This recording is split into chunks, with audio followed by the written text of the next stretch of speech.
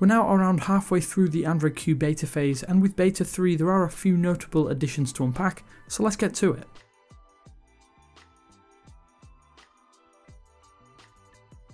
First up is the new native dark theme. In the last beta update you had to enable it via ADB, or alternatively leave your device in the battery saver mode. Now it's right there as a quick settings tile that you can enable and disable as you see fit.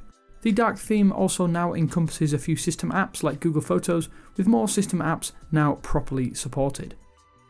Gesture controls are getting a huge overhaul in Android Q Beta 3 with the addition of a new full gestural navigation, and there's also the ability to return to the 3-icon navbar of older Android versions. Google has lifted the gesture navigation method right out of the iOS playbook, and it works really well and neatly in practice. Once you've activated gestural navigation, swiping up and holding heads you into your recent apps. Swiping up heads into your app drawer, and swiping left or right across the navigation line will switch you between currently opened applications. To go back, you do swiping from the edges of your display, and this does cause some problems with sliding navbars and menus, and it is a little bit frustrating in practice. Of course this is a beta, so we do expect that to be fixed in a future update. You can also return to the partial 2-bar navbar, which can be reactivated if you do like the hybrid gestures but with that constant home button. With Q Beta 3 there's also a new auto battery saver mode toggle, which actually works in reverse when you stick your device on charge. As soon as you reach 90% battery mode, the battery saver will disable itself, meaning you don't need to have any input. You can't set what percent it turns off, but it is great in practice, as previously it wouldn't disable itself even if your battery was fully charged. Wi-Fi network sharing via QR code was brought in via previous Android Q betas, but now that too has had a bit of a tweak.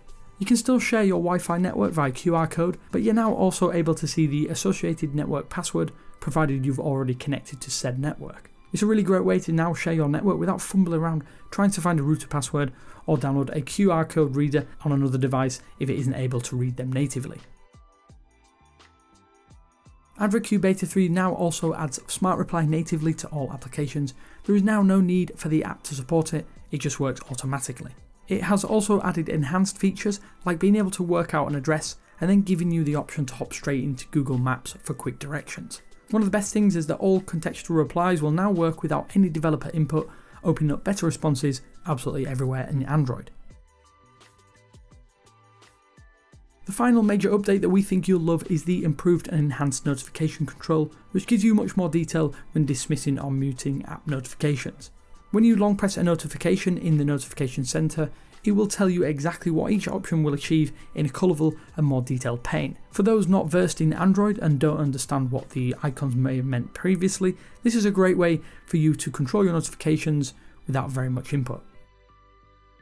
So while we haven't delved into each and every single new feature or setting brought in by Android Q Beta 3, those are a few of the more notable inclusions that are available straight away.